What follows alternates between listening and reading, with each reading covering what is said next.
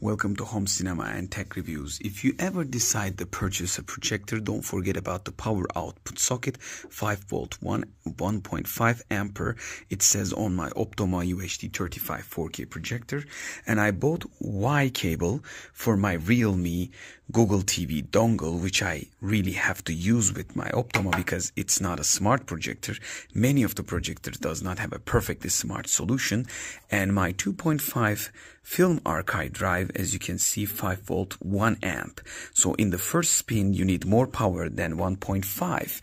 It is more than enough to just work with your dongle, but if you add a Y cable with OTG host, and if you try it in the same time, I recommend you to buy an 2 amp and above adapter. Otherwise, if you're going to just look for the dongle, don't forget your USB power port if you're purchasing a projector new.